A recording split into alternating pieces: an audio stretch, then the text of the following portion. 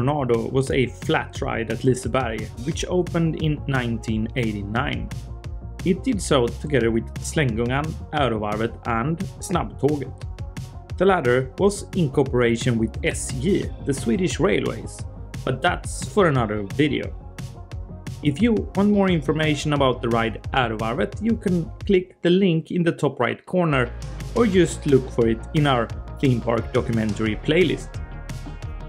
This is a Coaster Stop theme park documentary about Tornado at the amusement park Liseberg in Gothenburg, Sweden. Please subscribe to Coaster Stop. Tornado is manufactured by an Italian company called SDC. Yeah, I know the name is quite strange and not that well known, so let's talk about this company for a bit. SDC stands for Spaghiari, Duce and Casoli, the family names of the three owners of the company. The company was formed in 1960 and during its active years they have apparently built 34 roller coasters and countless of amusement rides.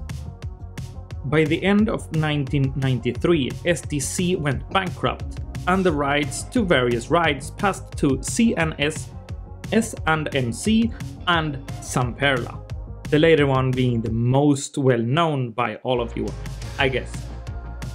The ride that we will talk about today is by SDC called Galactica. The Galactica model comes as either park-mounted or trailer-mounted. Interesting enough, the ride at Liseberg was in a permanent location, but was still a trailer-mounted ride. Tornado was not in its final location when it opened in 1989. No, it was placed by Sverigeplatsen next to Spelhuset. In 1993, the ride was moved to an attraction spot south of Flumride, where it stayed until the ride was removed from the park. The reason to move Tornado was to make way for that year's new ride, Topspin. Topspin we will save for a later theme park documentary though.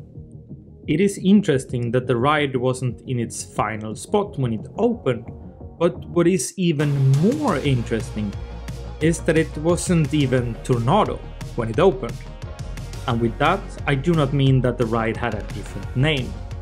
No, according to information that I have gotten, the ride wasn't finished from SDC's factory when it was time for delivery to Liseberg.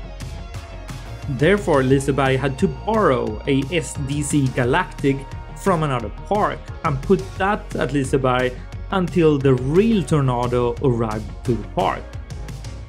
Which park it was borrowed from, I do not know, but I still think this is a super fun fact.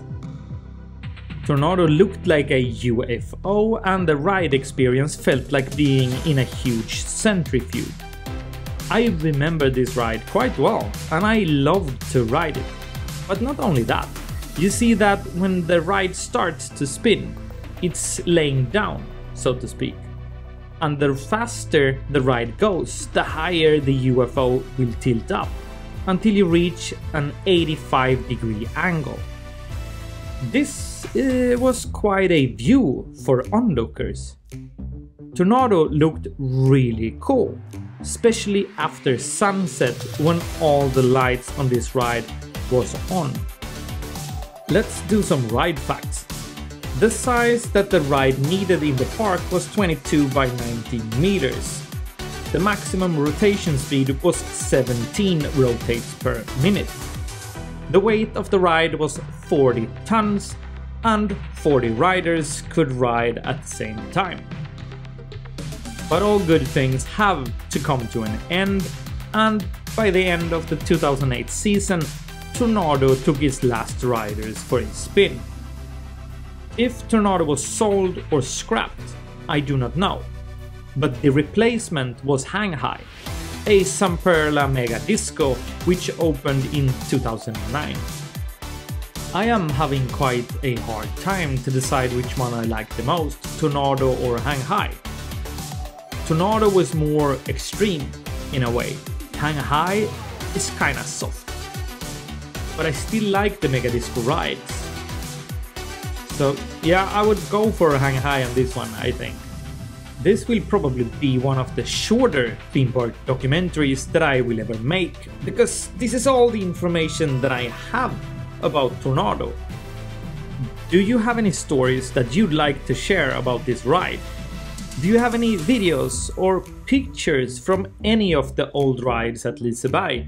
Please let us know by making a comment or send us an email to fun@coasterstop.se, because it really helps me making these videos for you.